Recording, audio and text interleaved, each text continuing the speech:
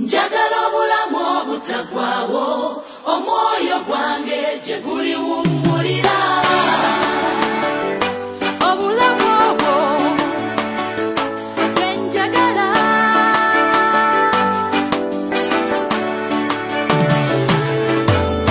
njagala obulamu obutagwawo omwoyo gwange gye guli wummulira. Husband was a very good friend of this ministry. I remember the first time I invited Bishop Stephen Senfuma the late.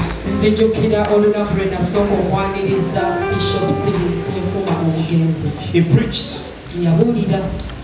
And the next time I went to his office to thank him. I told him when he preached, I thought I had never preached. Because the man was a living Bible. We believe that he ran his race. And I know that he is happy where he is. Woe unto us who are still living. Because we still have the rest before us. Bishop is one of the witnesses who stand in the heavens and they applaud us. They keep telling us run. The Bible says we are surrounded with a great cloud of witnesses. Among those witnesses are men and women that have overcome. They have overcome sin. And I am honored to welcome to you tonight Pastor Favor Senfuma of the pulpit to come and bless us.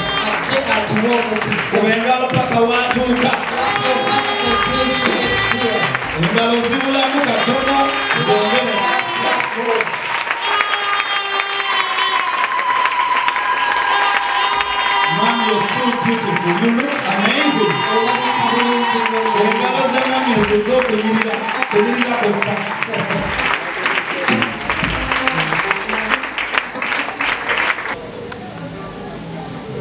Hallelujah. Let us give the Holy Spirit a hand clap to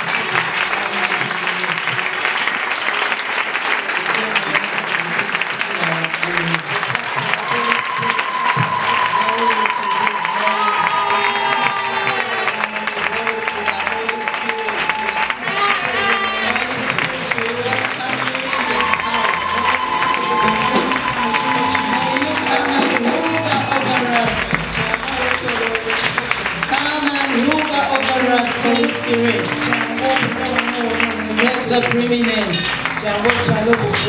in Jesus' name. Amen and amen. Shalom to all. I request us to take our seats for a moment. I want to appreciate the Lord so much for this altar, for Apostle Isaac, for standing. This ministry is not for so long. At least when it was starting, I got to know. Because I would prepare wherever my husband would go. Thank you for standing. And for standing on the truth, especially in this generation. There's a lot of compromise. But I personally, I follow Apostle Isaac. He's not a man of compromise. Hallelujah. Amen. I greet you all in the name of the Lord.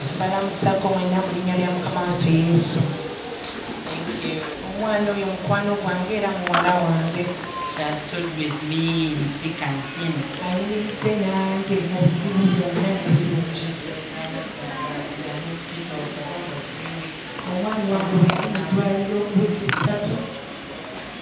had that prayer line that could not go off all the time, and she was coordinating it. Hallelujah. Amen. Amen. I came with people. They are all my children. I request that they wave to you. Black is called praise. The one putting on red is joy. That one is married. Don't look at her. She's a doctor. And that one is Genesis. And the other one is called Patrick. Another one, I don't see him, so it's there. It's called John. Praise the name of the Lord. I don't know whether Genesis, you're ready. Are you ready?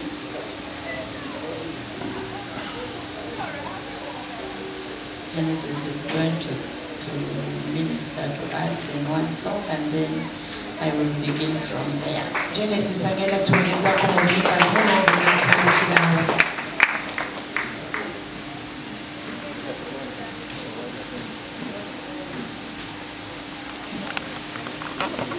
Please hurry up.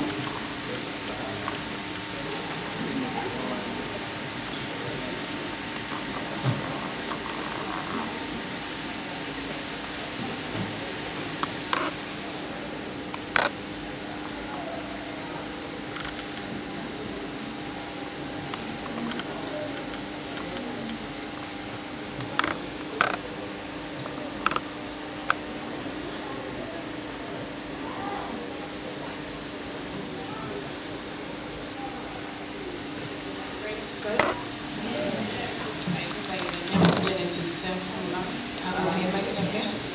I'm going to be singing a song called Oceans.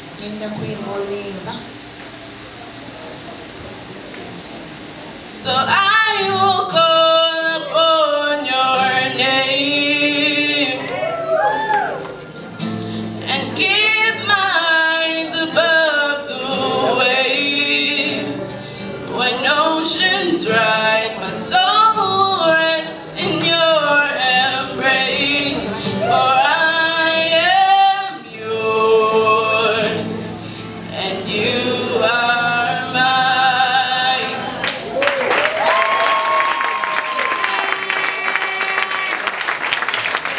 Hallelujah. Genesis, come and home, Sam. God bless you, Genesis.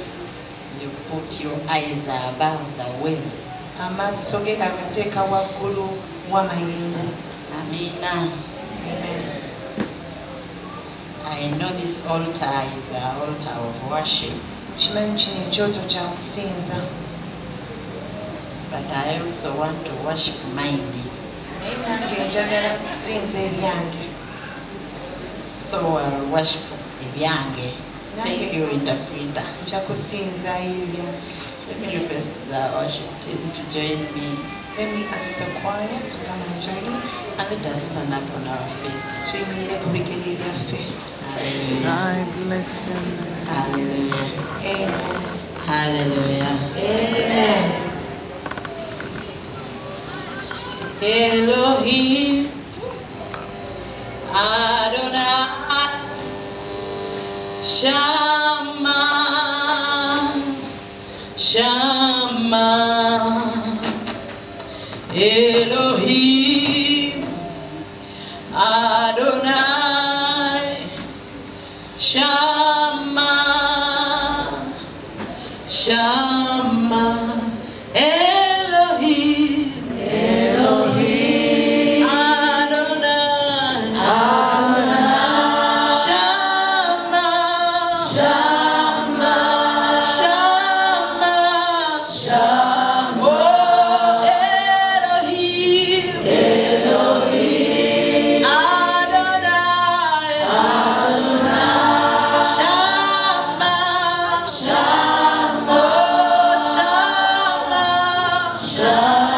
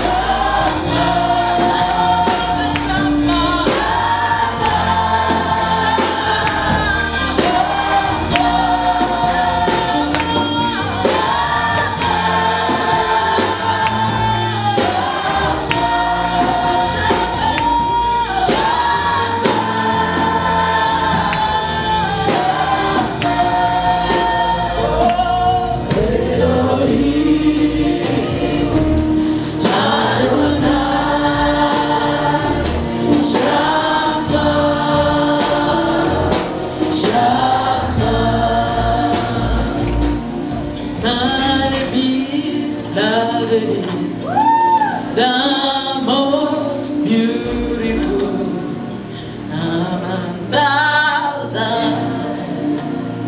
and thousands, my beloved Jesus, the most beautiful among thousands, the most beautiful and thousands, my beloved, yes, the most beautiful among thousands and thousands, my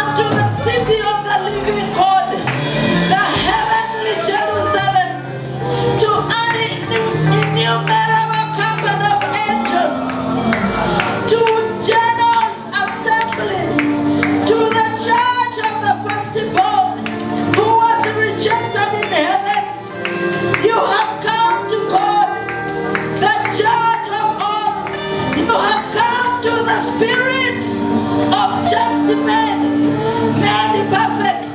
You have come to Jesus, the mediator of the new covenant, and to the blood of sprinkling that speaks better things than that of Abel. We have come to Jesus. We have come to Jesus. He is the most wonderful. He is the most merciful. He is the most loving. He is the most beautiful.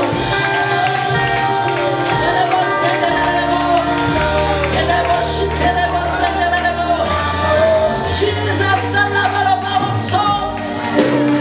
Jesus, the redeemer of our inner man. Jesus, the redeemer of us all. We have come to the company of angels. We have come.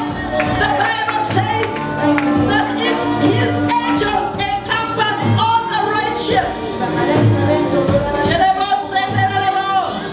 At the tent of meeting, the angels encompass us.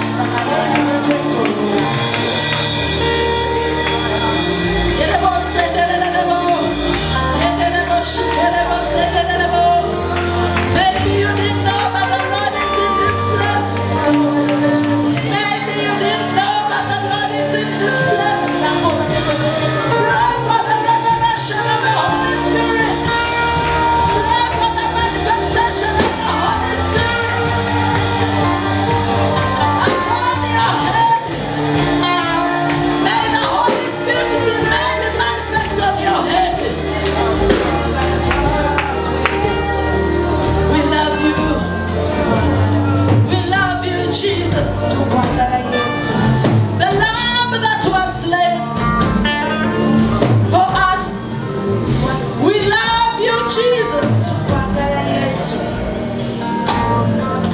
The perfect gift that was given unto us. We love you.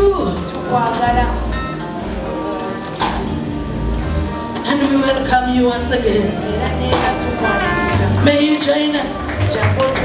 May you be with us. May you teach us. May you rebuke us. May you take us back to the crossroads and separate for us the ways that we may take the right way. Take us back to the right route.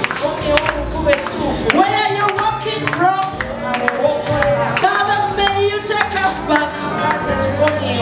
We don't want to miss any other time. We want to utilize the moment we are in your presence.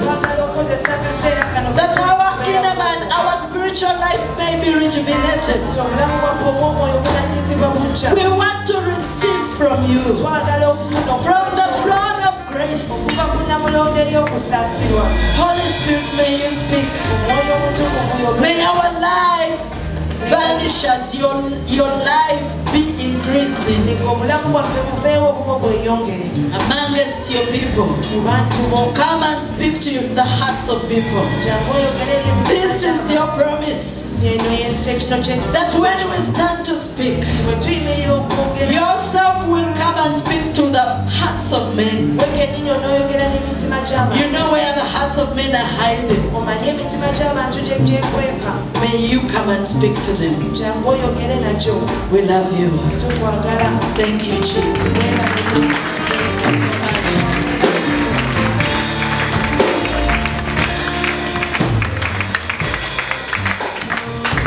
Hallelujah, amen. Hallelujah, amen, amen. Hallelujah, amen, amen. Hallelujah, amen. Hallelujah, amen. Amen. Hallelujah, amen.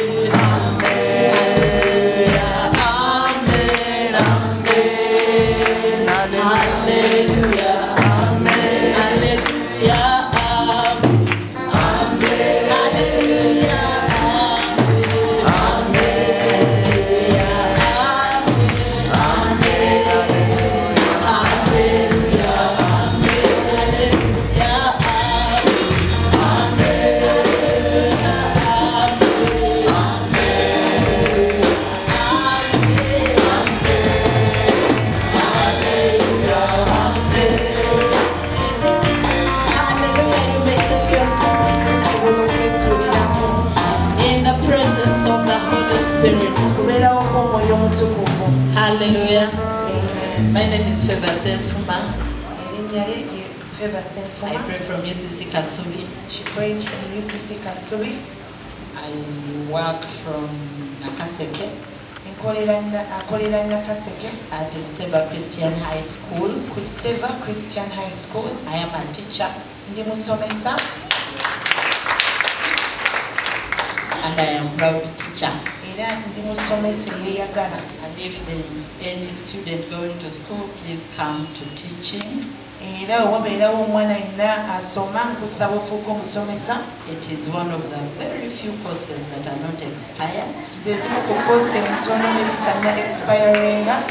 And it is one of the courses that touches every profession. Era ze zimu ku koose ezikwata ku buli profession. Because we teach everybody. Kubanga buli omu tumuyigiriza. Teachers teach every profession. Abasomesa basomesa buli bukugu. Amen. Amen. So I work from Nakaseke. Nkolera Nakaseke. And that school is in operation. Era essomero eryo liggule likola. You can also come and join us. Naawe osobola okujja n'otwegattako. I also work with the ASEF. Era nkola ne ASEF. ASEF is Apostle Stephen Senfuma Foundation.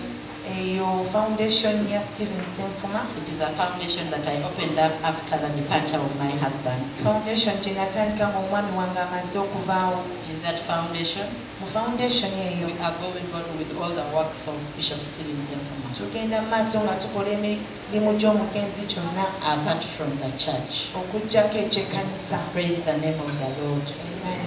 Under ASEF, wansi wa ASEF, we are still taking to school the students that we used to take to school. Tukyaweerera abaana be twaweereranga. We are still dispersing the gospel that was preached by Apostle Stephen Senfuma. Tukyabuulira enjiri yonna gye yabuuliranga. We are still writing books that are got from the messages that he preached. Tukyawandiika obutabo okuva mu njiri gye yabuulira. We are still inspiring boys as we used to do boy child. Tukyabuulirira abaana abalenzi nga bwe twakolanga. Under Apostle Stephen Senfuma Foundation. Wansi wa Stephen Senfuma Foundation. You're welcome to join us. Tubaaniriza nnyo I okutwegattako. cannot do this work alone. Sisobola kukola nzekka. Actually, I partner with people. Nkolagana n'abantu bangi. Wherever they are. Yonna gye bali. I know Anita, Apostle Mulinde, they have 2 kids under Apostle Stephen Senfuma Foundation. Anita na Apostle Mulinde balina abaana babiri wansi wa foundation eno. So you can also come and partner with us and we push on the legacy. Naawe osobola okujja n'okolagana naffe ne twongerayo omukululo guno. As you also work on your legacy. Nga naawe wokoleera omukululo gwo. Because it is a challenge. Kubanga kisoomooza nnyo. Someone is gone. Omuntu avuddewo. But as we are still alive, we are still saying that what you did, we are still pushing on. Oli yavaawo naye tugamba nti ebyo bye yakola tukyabyongerayo. So I don't know if by any means you die now, what can we push on? Simanyi oba nga wafudde leero ki kye tusobola okwongerayo ekiri ku ggwe. Though Bishop is glorified, wadde Bishop asituliddwa. we are still challenged. No. Praise the name of the Lord. Erinnya lya Mukama lyebazibwe. Yeah, I am a mother. Ndi maama. I love the Lord. Njagala nnyo Mukama. I am going to heaven. Era ngenda mu ggulu. I am intentional. Ngenderera nnyo. And these days I very much want to go to heaven. Era ennaku zino njagala nnyo okutuuka mu because I ggulu. have neighbors Kubanga nina abalirwana. that I know. Bemmanyi. Praise the name of the Lord. Amen. I have neighbors. Nina balirwana abalala. Before Gideon passed on, Nga Gideon that day tannafa. before he passed on, Olunaku nga he tannafa. called me Yankubira. and we prayed Ne tusaba. and we talked Ne twogera. and we chatted. Ne tunyumya. The next day, Enkeera. they told me Ne bankubira. that he's gone. Nti agenze. Gideon was my good friend. Gideon yali mukwano gwange. friend. Mukwano gwange So I have omulungi. a neighbor. Kati nina omulirwana. They are the one you know. Oli omulala So I mwenna love mumanyi. heaven. Kati eggulu And I lyagala. am intentional Era ngenderera nnyo to go to heaven. okugenda mu Whatever ggulu. I do, Buli kyenkola I examine nkikebera on the standard of going to heaven. ku standard egenda mu ggulu. Amen. I was given a theme Naweereddwa omutwe and a scripture. n'ekyawandiikibwa. I want to tackle it. njagala kukikwatako. It is in the book of John chapter 16. Kiri mu kitabo kya Yokaana 16 verses 21 and 22. onyiririrwa 21 n'olwa 22. My Bible is New King James Version.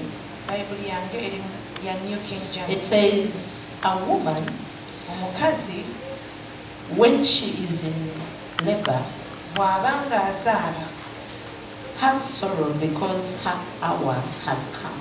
alaba ennaku kubanga ekiseera kye kiba kituuse. But as soon as she has given birth to the child, naye bw'amala n'azaala omwana she no longer remembers the anguish. taddamu kujjukira kulumwa. For the joy that a human being has been born into the world. olw'essanyu ery'okuzaala omuntu mu nsi. Therefore, kale you now have sorrow, nammwe kankano munakuwala, but I will see you again, and your hearts will rejoice, naye ndibalaba nate n'emitima gyammwe girisanyuka. and your joy no one will take from you. n'essanyu lyammwe tewali muntu aliribajjako. There is sorrow waliwo ennaku as we are still moving on planet Earth, bwe tuba nga tukyatambulira ku nsi, but a time will come naye akaseera kajja kujja when we shall have joy, nga tulina essanyu, and no one will take it away from nga us. tewali asobola kulituggyako.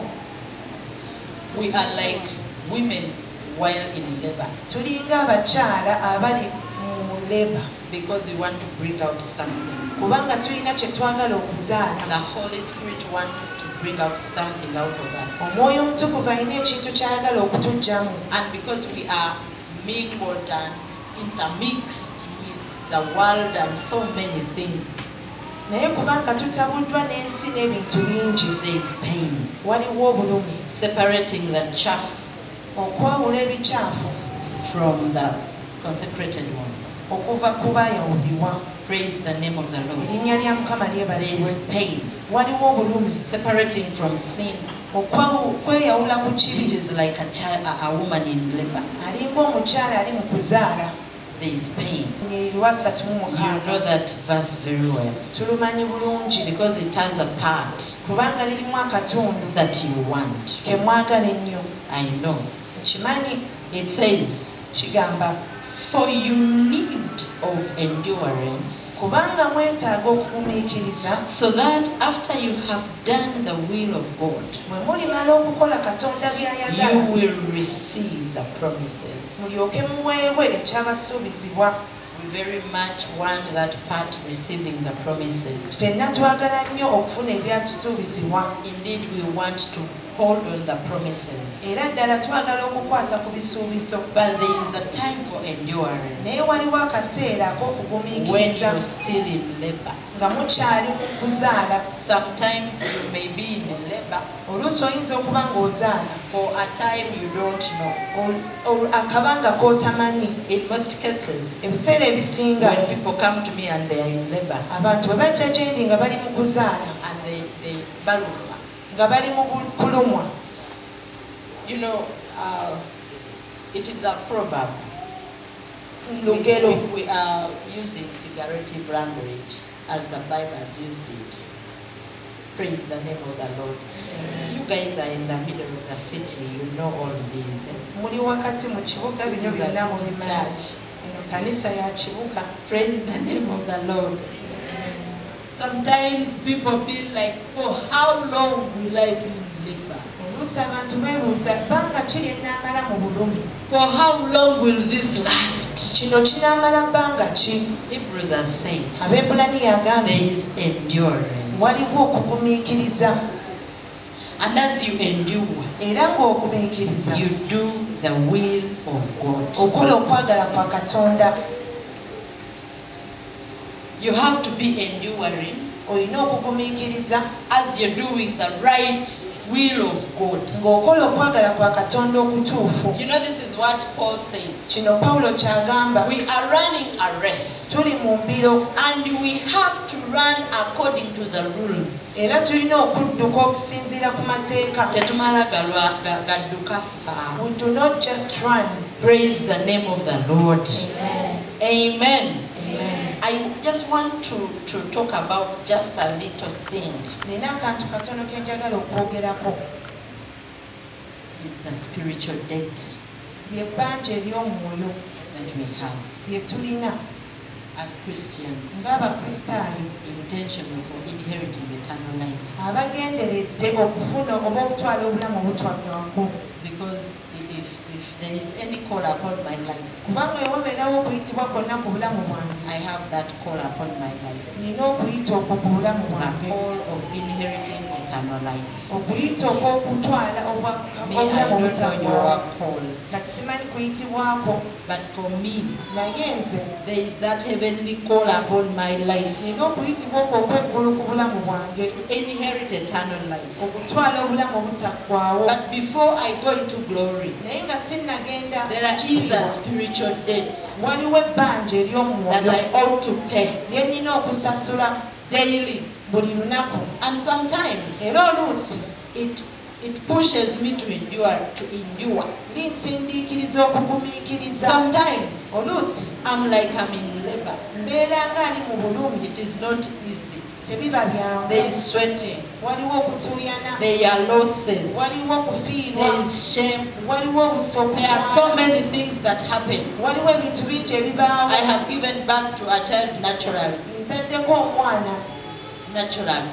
Pushing. nga Where nsindika. they tell you push, push, push. Bakugamba sindika, It is not easy. si byangu. But I have also been operated to give birth to a child. Naye era baali bansazeeko okunzigyamu omwana. It is not easy. Byonna si byangu. Either way, Engeri yonna bringing life okuzaala omwana is not easy. si kwangu.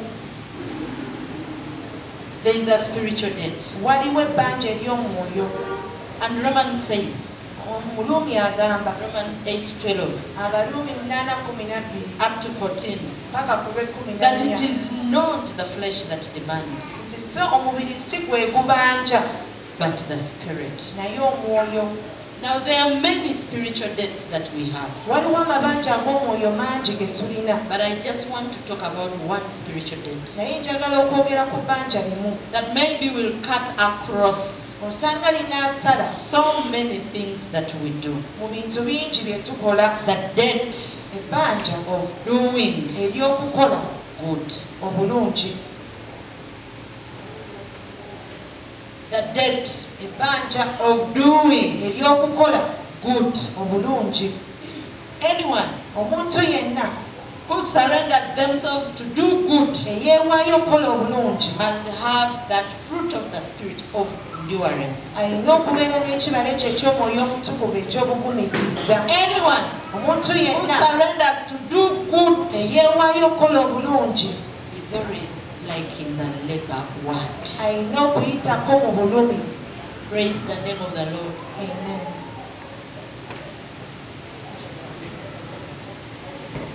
The debt of doing good. Ebbanja ery'okukola obulungi, It is my debt, bbanja lyange, and I think it is also your debt. era ndowooza naawe ebbanja lyo. Let me begin from Proverbs. Kantandikire mu ngero, And I know era many nkimanyi people love this chapter. abantu bangi abaagala essuula eno. Proverbs 31. Engero 31. I will begin from the exact verse that you want. Yakutandikira bwe mwagala wennyini. Who can find a virtuous woman? Ani asobola okufuna omukyala omulungi? Verses 10. Olw'ekkumi. For her worth is far above rubies. Kubanga omuwendo gwe gusinga wala amayinja amatwakaavu. The heart of her husband safely trusts her, Omutima gwa bba gumwesiga, so he will have no lack of gain. so taabulwenga magoba. She does him good and not evil Amukola bulungi so si bubi all the days of her life. ennaku zonna ez'obulamu bwe. The virtuous woman Omukyala omwegendereza does the husband akola omwami we good obulungi all the time. ekiseera kyonna. Can you just think about that? osobola okulowooza ku ekyo A woman omukyala in a home mu maka who is always in good terms with her husband, ng'abeera bulungi n'omwami we buli kaseera always speaking good, buli kaseera ayogera always bulungi blessing, ng'awa omukisa always encouraging. ng'amuzzaamu amaanyi And when you read down era oweeyongerayo to see okusoma what she does, okulaba byakola always working, abeera akola taking care of the home, ng'alabirira ennyumba ye doing good to the husband akola obulungi eri omwami we all the time. buli kaseera The Bible says bayibuli that the egamba husband is always in the tickets, nti omwami abeera mu wankaaki z'ekibuga buli kaseera ng'alamusa abatuuze, greeting the people omukyala ng'agoba maato, and the wife is chasing after the boats akola bulungi. doing good. You know, when you read that story, Bw'osoma olugero olwo in this generation that we are in, mu mulembe guno gwe tulimu you know, you may think it is not applicable oyinza okulowooza tekikola because kubanga the women abakyala of this generation ab'omulembe guno don't want to do good. tebaagala kukola bulungi They do good today bakola obulungi and leero, tomorrow, enkya first term, first term, second term, second term they are in the director's office. nga bali mu office ya Nkooye director. okusasula fees z'abaana. I'm tired of paying Next the time bwe children's fees. bamugoba mukubire ku musajja. When muddamu okugola Talina children call your kyakola. father because he does nothing. Nkooye okukola obulungi. That woman is tired of doing good. In this generation, Mu mulembe guno the fruit of endurance ekibala in ekyokugumiikiriza doing good, mu kukola obulungi it is scarce. kyakkekwa Because there is pain, kubanga waliwo like a woman who ng'omukyala is in labor. ali mu kuzaala For you to continuously bw'okweyongerayo do good okola obulungi and bring out life. n'okuleeta obulamu Sometimes it sounds like loss. oluusi obeera ng'afiirwa Sometimes it sounds like shame. oluusi kiba kya buswavu There is a debt. waliwo ebbanja It is a spiritual debt. ebbanja lya mwoyo I was thinking about this woman. nabadde ndowooza ku mukyala ono I said, oh my God, ne ŋŋamba katonda wange this woman. omukyala ono You know, when my husband was betroothing me, omwami wange we yali ampasa we yali ankwana kyekyo. we yali amwogereza Thank you, Oluganda. Praise the name of the Lord. Amen.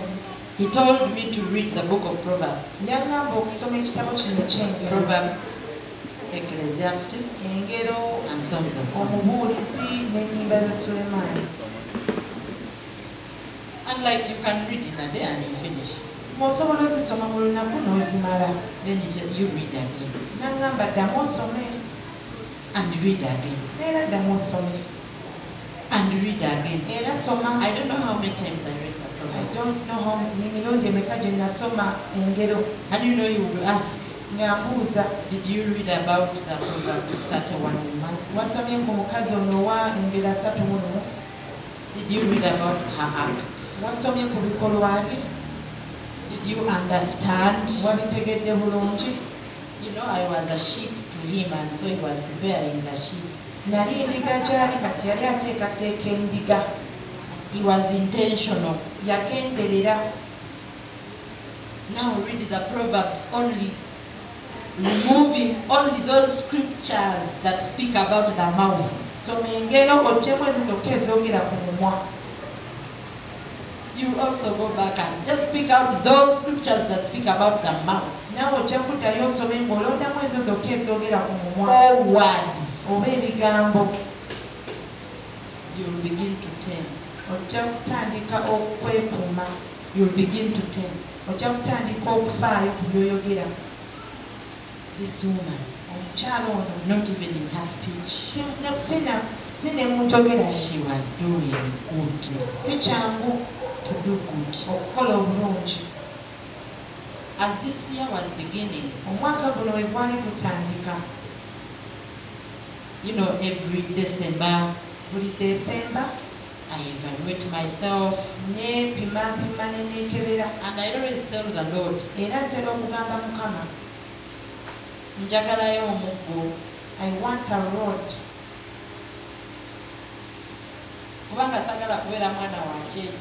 Because I do not want to be a naughty child.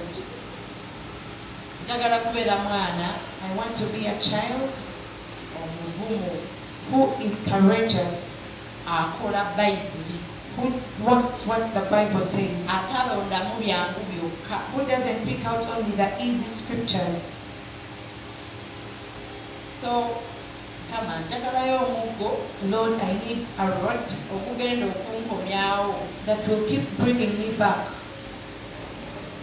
And you know, He gave me a chapter. First He gave me a scripture. And the scripture began to echo in my mind. Do good to those who do you bad. Do not pay evil for evil. I said, now this is not just a stick, it is a road.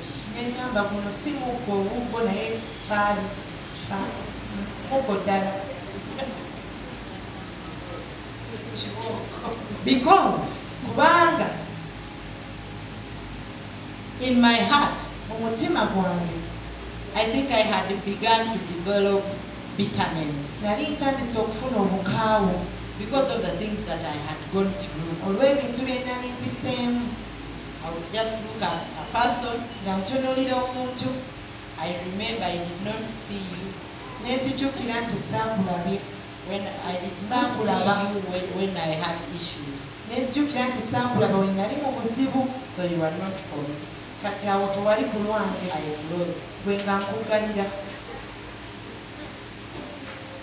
I just look at a person. Where has this one been all the time? I have been going through issues. Where have you been? I let go of that one. So my father is a good person. Gave me a rod to bring me back.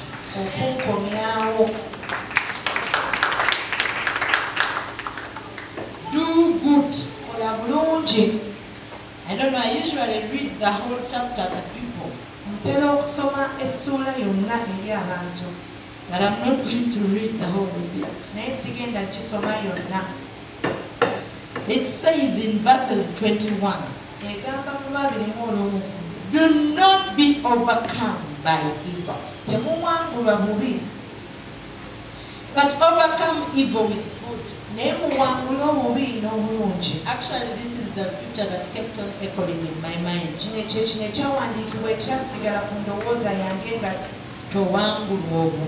not be overcome by evil, but overcome evil with good. Do not be overcome with evil, but overcome evil with good. It's not easy. Maybe for you, people just knock you. People just knock you, and then you it's fine. You know, It's okay. But some of us think we have had real issues with people. It is not easy to do good. It is like a woman who is in labor.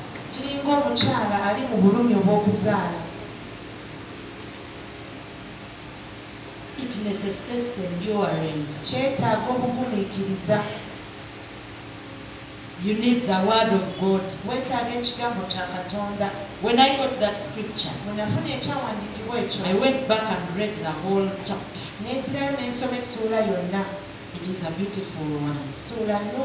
It is a good road to any Christian who wants to go to heaven.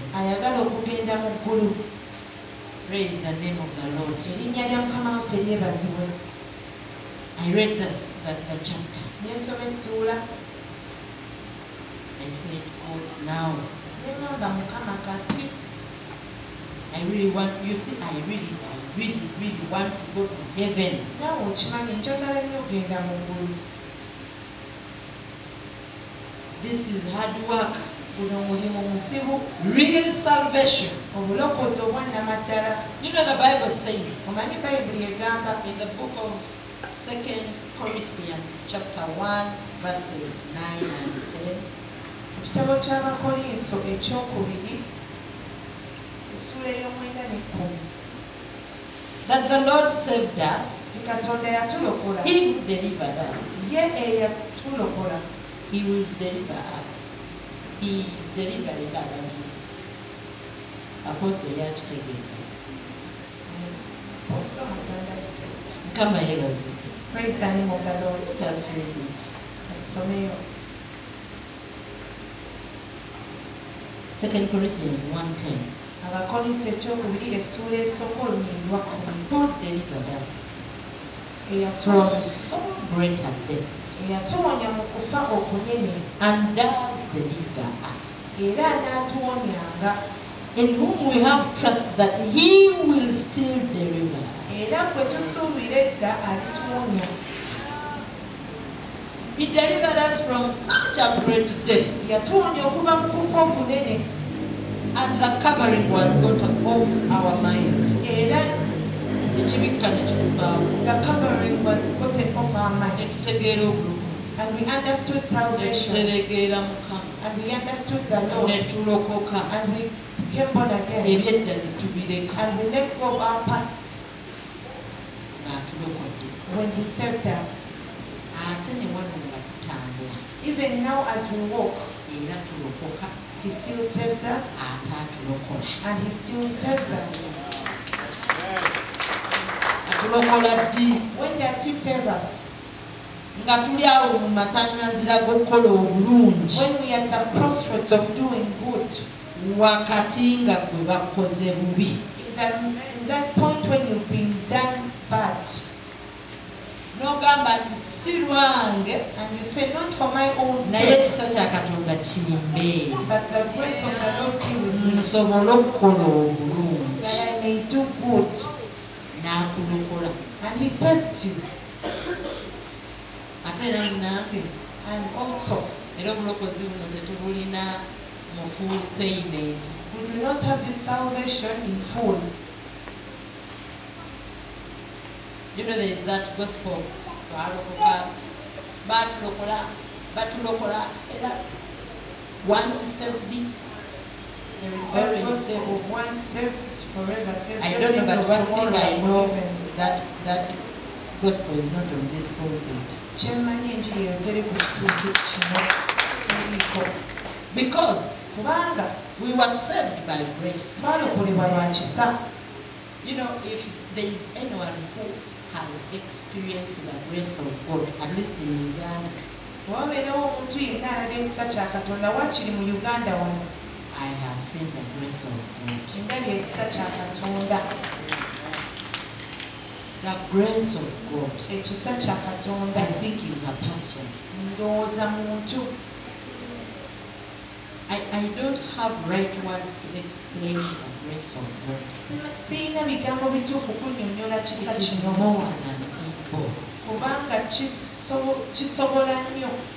You know, it saved us from all our iniquities. Kyatulokola okuva mu bubi bwaffe bwonna. But I have also seen the grace of God taking me through storms. Naye era ndabye ekisa kya Katonda nga kimpisa mu The grace carried me on its wings. ng'ekisa kinsitudde ku biwawaatiro byakyo. I know the grace. Ekisa nkimanyi. I understand the grace. Ekisa nkitegeera. But one thing I know about the grace, Naye ekintu kimu kyemmanyi that when you're given the grace of God, oweebwa ekisa kya Katonda you labor so much. okola nnyo. The grace Ekisa does not take us to a comfort zone. tekitutwala mu kifo kya kubeera comfortable oba kutuweeweeta. When you have the grace of God on your life, mubeera n'ekisa kya Katonda ku bulamu bwo, you're not in that massaging. toli mu kifo ekyo obweyagalira. But the grace of God naye ekisa kya Katonda carries you through ups and downs of life and all the temptations. kikusitula ne kikuyisa mu bisoomooza byonna eby'obulamu. Paul says Pawulo agamba that it is not with me but by the grace of God. And because of the grace of God that was upon me, I labored too much, even more than those who experienced the presence of Jesus. si lw'amaanyi gange naye olw'ekisa nakola nnyo n'okusinga abo Abaaliwo mu biseera abaali mu bya biseera Yesu. bya Yesu. That's the grace of God. Ekyo kyekisa kya Katonda. When the Bible says, and Noah saw the grace of God, found favor before the Lord, saw the grace of God, then he went and made the ark. Bayibuli egamba nti Nowa bwe yalaba ekisa kya Katonda n'agenda n'akola eryato. Ekisa kya Katonda. The grace of God. Simanyi kukyogerako kubanga nze saagala nakiwandiisa na simologi. I don't know how to describe it. I can't even write it with a small g. Because Kubanga it is wonderful. kirungi nnyo. It is a gift. Kirabo. When we are in the grace, Bwe tubeera mu kisa then we labor so awo much. tukola nnyo. Righteousness. When we receive the grace of Bwe God, tufuna ekisa kya then we become more holy. awo tweyongera okuba abatuukirivu. It is by the grace of God Lwa kisa kya Katonda that we can not pay evil for evil. bwe tusobolera obutasasula bubi na bubi. When people expect Abantu bwe basuubira that you're going to backfire, nti ogenda kubaddiza then you quench fire. gwe n'ozikiza. That's the grace of God that I understand. Ekyo kyekisa kya Katonda kye ntegeera. When you have things to say, Ng'olina ebigambo bingi to eby'okuddamu explain, eby'okunnyonnyola but you say, naye n'ogamba let me be the wrong one. nze kambeere omukyamu, Let me carry the shame. nze kantwale Let okuswala me go kuno, through the pain. kantute mu bulumi. N'oteerwa nako. And you do not defend yourself. Then the grace is taking you through that period. Ekisa kya Katonda nga kikusitula okuyita mu biro ebyo. And at the end of it all, Nga byonna biwedde you bring out life. n'ozaala obulamu. Praise the name of the Lord. Erinnya lya Mukama lyebazibwe. We are still in Romans 12. Tukyali mu Baluumi 12. We read some few verses there. Katusomeyo katono eyo. Verses 9. Olw'omwenda. Abaluumi 12:9. It says what? Okwagala. Let love be without hypocrisy. Okwagala kubeerenga kwa mazima. Abhor what is evil. Mukyawenga obubi. Cling to Mwegattenga what is good. n'obulungi.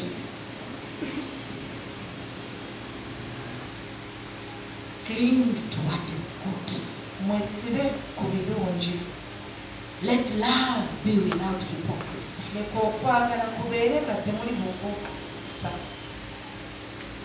We have a date Tulina ebbanja of doing good. ery'okukola obulungi. Omanyize nava kubuulira ekyanga. I stopped preaching those somersaulting messages. Njagala tubyogere. I want us to really speak. Bameka How many bootekerako sima do you smile for? naye nga mundamu gwe Yet deep within you, okimanyi you know era okimanyi and you know you don't love them. tobaagala. Let love be without hypocrisy. Okwagala And the one who measures the hypocrisy is the Holy Spirit Himself. Okwagala kubeerenga kwa mazima era oyo apima okwagala ye Mwoyo Omutukuvu yennyini. Sinze manyi feva bw'okiina. Not me, Teddy, that is interpreting. Because me, I will take that. Kubanga nze nja kutwala ekyo. Bannange that God loves me. Oyo omuwala ng'anjagala. Every time.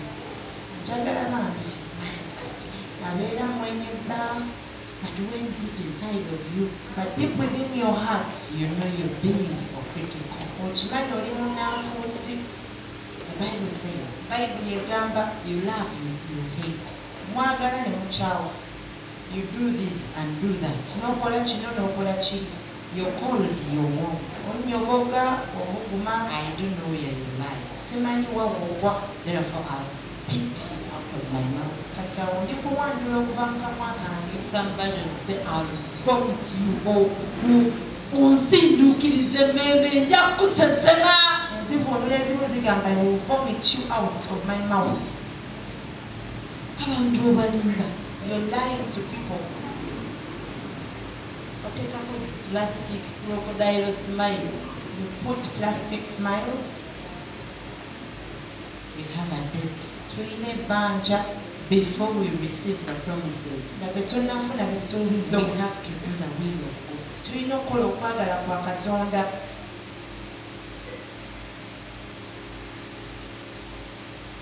Verses 14. Bless those who persecute you. Bless and do not curse. Musabirenga ababayigganya, mubasabirenga so temukolimanga. Naye gwe omanyi ky'okola? But do you know what you do? Onyiga left. You let them go. Alinaku zino anyiga bunyiza anti ka left akalina ewuwe ku ssimu ye. Oblockinga bublockinzi. Left. Nze bye bakola sibitegeera. I don't like what they do and you leave that group.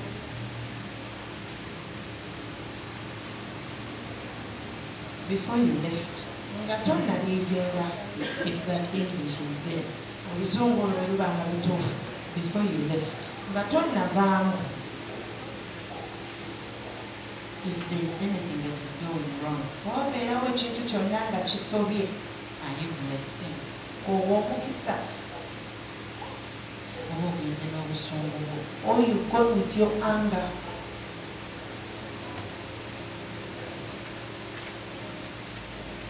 Yabaffe. Or gwe emirundi emeka gy'osolezza Omwoyo Omutukuvu. how many times have you stumbled the Holy Spirit? Lw'omusobya anyiga left. If every time you err at him, he left.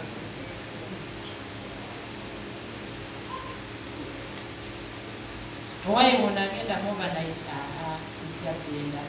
Omwoyo Omutukuvu naye n'anyiga left. If the Holy Spirit would also leave us.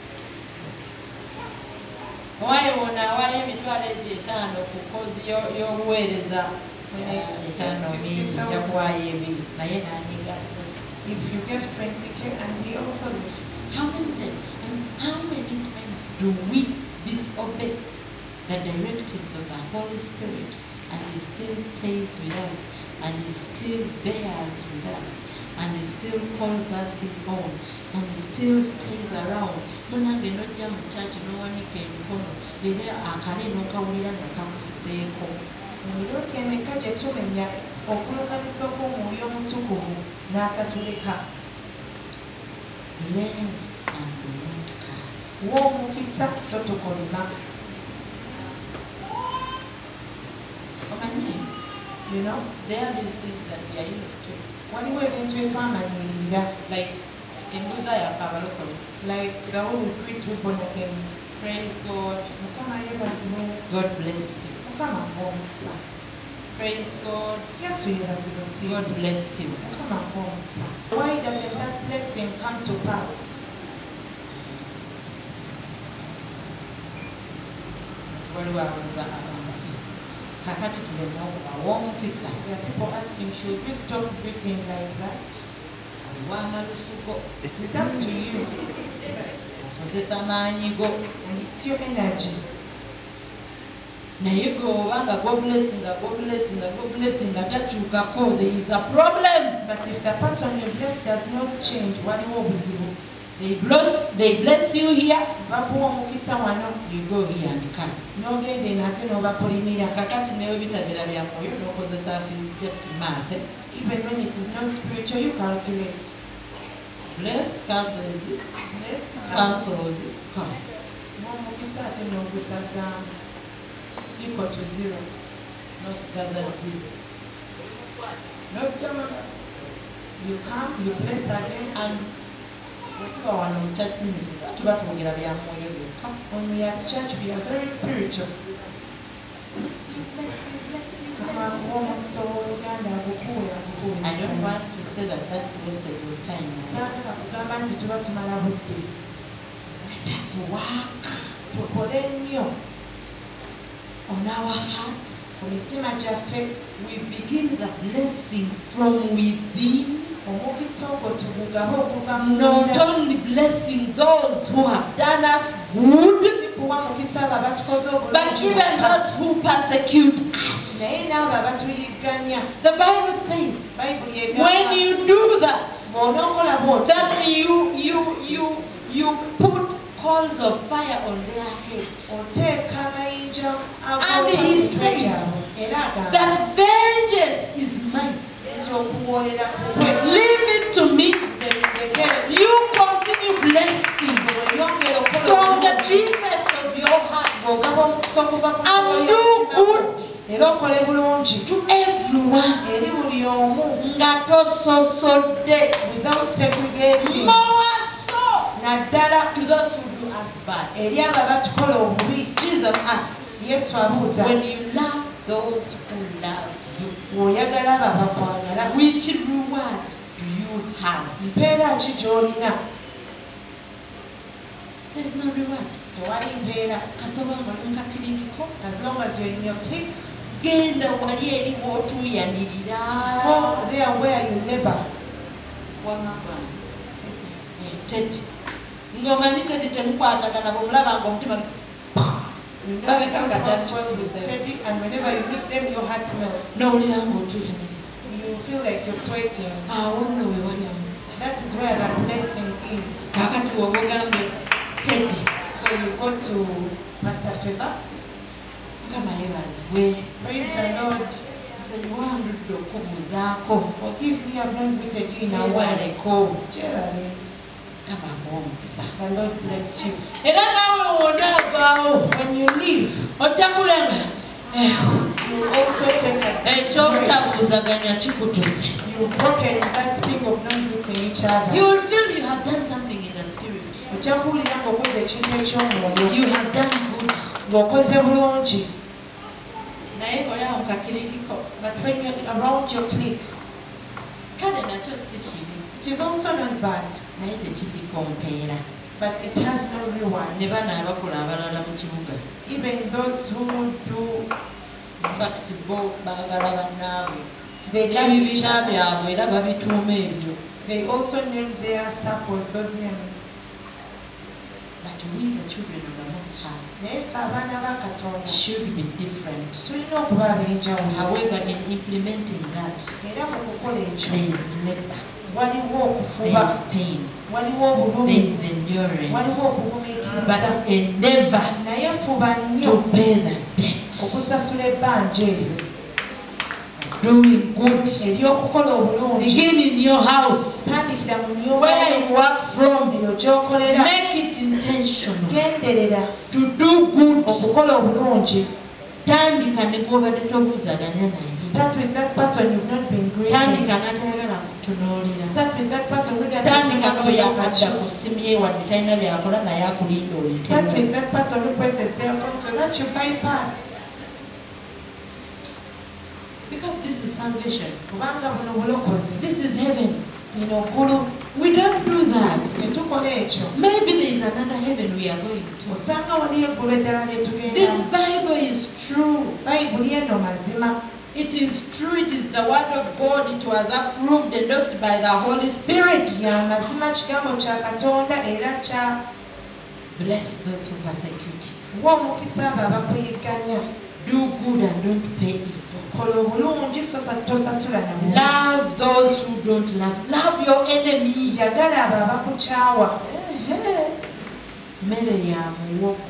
The food is cassava that we are eating, barugu.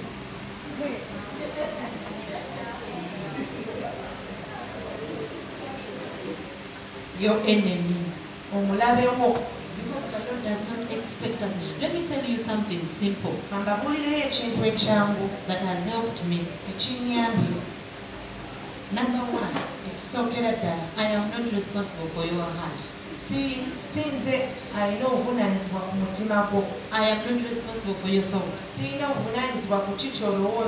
I am responsible for my heart. What is in my heart? The motives in my thoughts. Those ones are 100% responsible. So I intend to do good.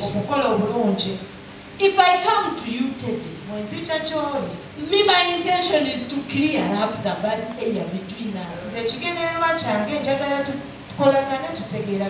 Now for you, if your thoughts are not in that line, that is not my part to do. That is the Lord's part and you. I don't know when the Lord will verify that I am genuine, or nekoza, or ambikako, or pretending, or kolanja. All those will be running in people's minds as you want to do good. But you are not responsible. For you, your part is to work out. My husband used to ask me, what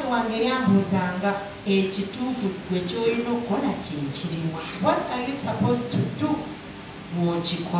Have you done your part? Leave the rest to God. And that thing always comes back to me. What am I supposed to do? The Bible says in the book of, is it Romans? Do be in peace with all men. With all men. With all men. Is it possible? I said, God, this is not possible. No, it is possible. You are not responsible whether they don't greet you back. But you greet it. Clear up your motives. Do not avenge evil for evil. Vengeance is the Lord. Do good. May the Lord bless you.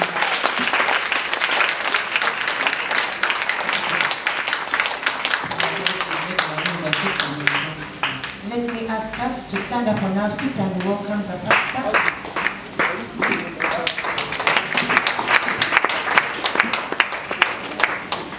Njagala obulamu obutagwawo